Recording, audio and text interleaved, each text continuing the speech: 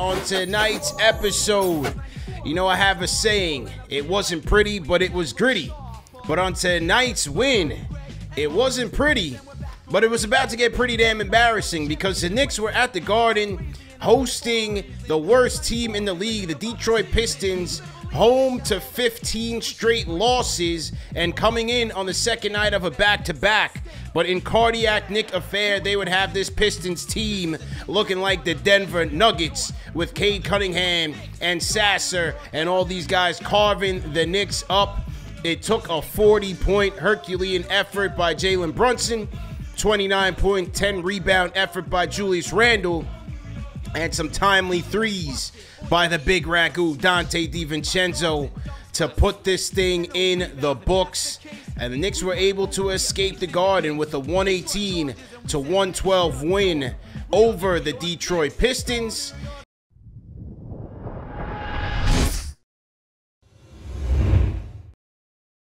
But damn, this was about to get pretty damn embarrassing. Yeah, this Pistons team, who had set a franchise record last night with their loss to the Lakers, 15 straight losses.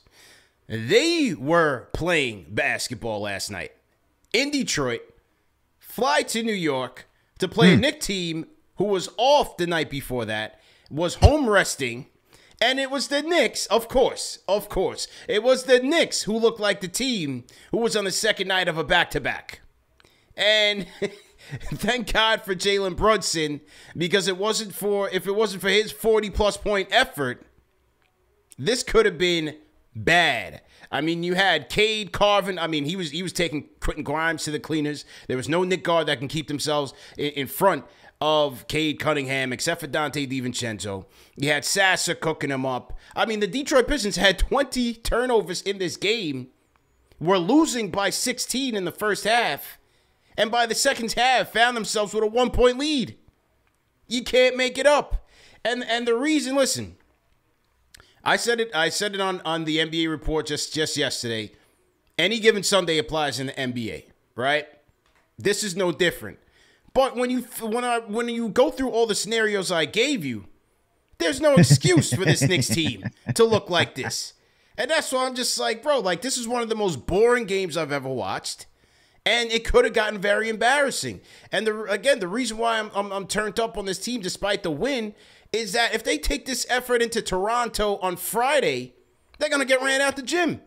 Bro, this was nasty. Look, the fact that you needed Jalen Brunson to drop 42 points to put away the lowly Pistons. CP, we're not talking about no shave November. We're talking about no win November for the Detroit Pistons. And this Knicks team is supposed to.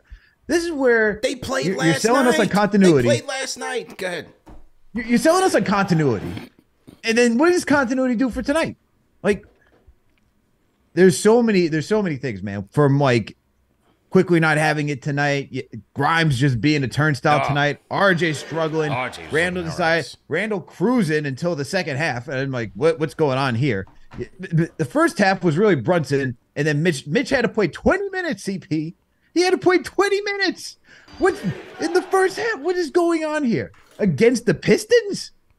Against the Pistons, you're telling me that we had to give this type of effort against the Pistons? Herculean the Knicks is supposed effort. to come in here. This should have been a bum night. Good. Exactly. The Knicks should have came in here, cruised. We should have had what we saw against the first time we played. Who is the Hornets? Where it's like you have the Hornets that go to the Celtics. Remember, it's like, oh wow, Tibbs is actually giving these guys a rest. That's how it's supposed to be tonight. But how are we going to watch the Detroit Pistons come into our house and give this team a run for its money? Like, I know about trap games. I know about all of that. But there's one thing to be trap game to like a talented team that's competitive, like last year's Orlando Magic. I can accept that. I cannot accept, like, it's hard to accept that the Detroit Pistons just gave us a run for their money when this team, where you have everybody, CP, and I mean everybody, every analyst out there that's like, there is bad, and then this is not even garbage that we're watching from the Pistons. But yet we allow them to look. You're saying that they looked like, what was the team you said they looked like? I said Denver. They look like the Nuggets. Yeah, I embellished a little bit, but I mean, come on, Denver man. Nuggets. CB, this looked like prime Warriors. They shot 50%. They shot 53% from the field and 43% from downtown.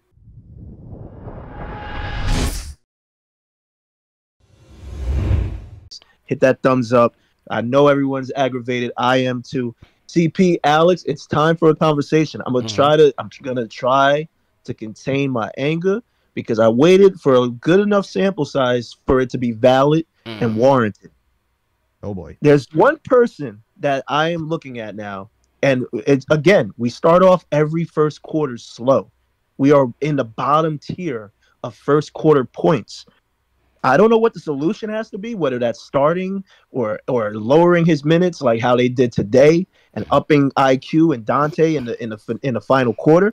As I told you, this man gave you in the last 4 games 0 points, 0 donut, no field goal percentage tonight. 6 points, 50%, 3 points, 20%, 3 points, 25%, donut again.